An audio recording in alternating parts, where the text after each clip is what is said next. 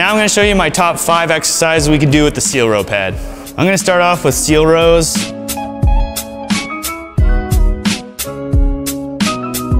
Next is gonna be preacher curls. And because the pad is so thick and comfortable, you don't gotta worry about your elbow. Next, I'm gonna show you guys the rear delt fly. Take any momentum out of the exercise and focus strictly on the rear delts. You can also turn around and use this as a bench for pec flies or chest press and thrust. So you're actually in a much more stable position in terms of your back support. It just allows you to focus the exercise a lot more into your glutes. And that is the Bells of Steel Hydra Seal Row Pad.